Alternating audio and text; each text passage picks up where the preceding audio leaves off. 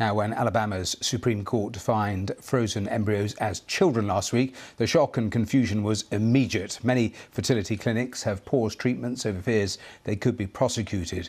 While the ruling doesn't ban IVF, it's created confusion, but also division among Christian groups in a conservative state that has already banned abortion.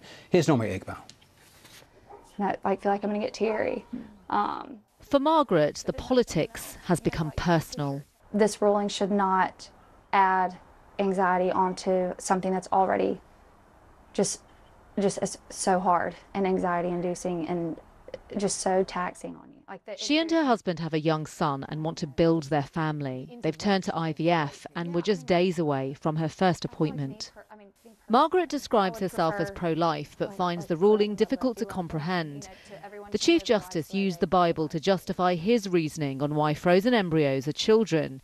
Some anti-abortion groups celebrated, describing it as a pro-life win. I don't think there's anything more pro-life than couples who are doing everything in their power, everything in their control.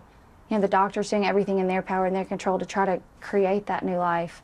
It's like nobody understands more that, you know, that embryo is not a child more than the person that is yearning for that embryo to be a child. The Alabama Supreme Court ruled that an existing law in the state, wrongful death of a minor, covers not just fetuses in the womb, but embryos held in a lab or storage facility as well.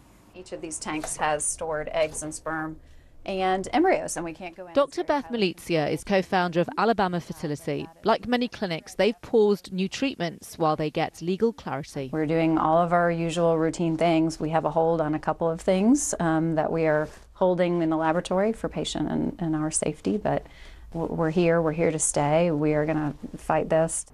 In the days after Alabama's Supreme Court ruling, there was huge reaction from politicians across the country. But it's local lawmakers here who are under pressure to come up with a solution.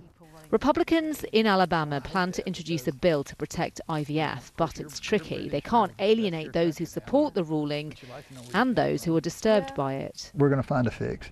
You know, just don't worry about it as little, or worry about it as little as you can, because we're going to find an answer. Hopefully clinics will be open soon and you can get back to your normal infertility issues instead of worrying about access. Has the intervention by former President Donald Trump put pressure on you? No, or anybody else. I mean, Biden came out, Haley's come out. Let's just get it right.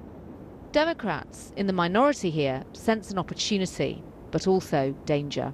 Those other countries and other places that consider themselves to be extremely conservative could follow suit. We want to make certain that we're getting ahead of that and righting the wrong here in Alabama, ground zero. This is ground zero right now.